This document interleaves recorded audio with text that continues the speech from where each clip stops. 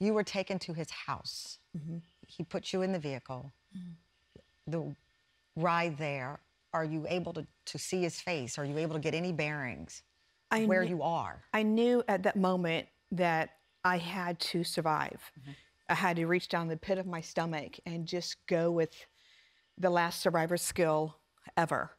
I told myself I was going to live. I told myself I would fight with him emotionally, not physically.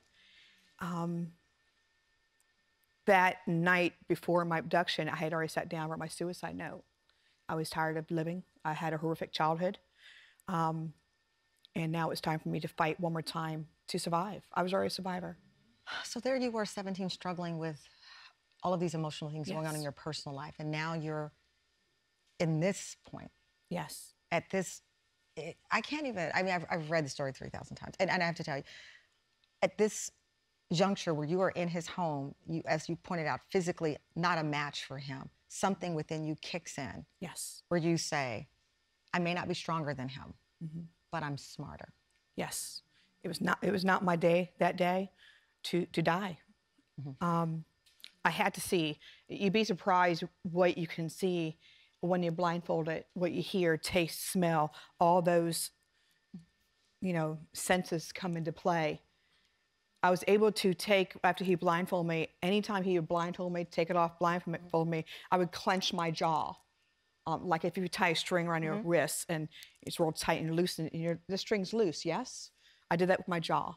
What was the reason behind that? So I was able to have the blindfold loose enough so I could see beneath a little bit to see where I was at and where he was taking me. Were you able to talk to him at this point? Yes. Were you trying to, did you say, why me? What? There was a moment we had a conversation. I had asked him, why was he doing this to me? He said, due to a recent breakup, he was getting back at women in general. So I'm like, so wow. You were the scapegoat. You were a random victim that he did not know, that you'd never come in contact, but he claimed that a breakup made him choose you. Yes. You tried reverse psychology with him?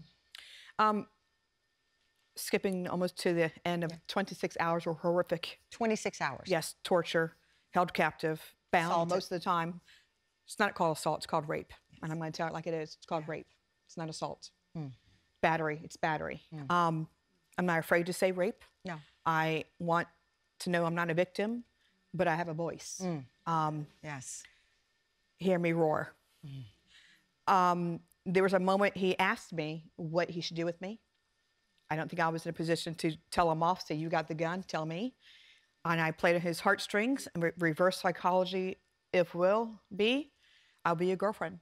Lisa, you learn something every day, and I will never use the word assault again when it's been a rape. You know, as a reporter, we get conditioned to say assault because it's easier sometimes for people to hear, and I've reported for 25 years, and I remember when it shifted from using the word rape to assault. But you and your journey enlightened me to change something that I've done. And that's been a part of your voice here. No, it's true. It is rape, and it is hard to say, but it's what happened to you. What did you tell police that broke the case wide open?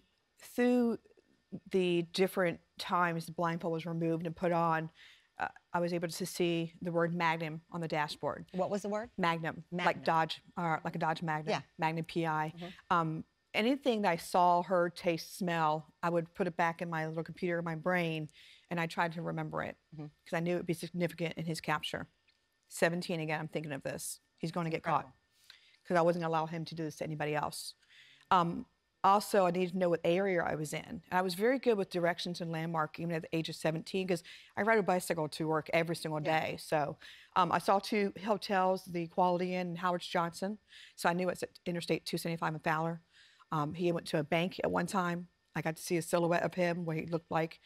From the back, it was dark time, so I couldn't see his face or anything. And because you kept loosening that blindfold. Yes. I didn't even use my hands to loosen the blindfold. I was afraid to move. I was always back, you know, reclined back in the seat in the car.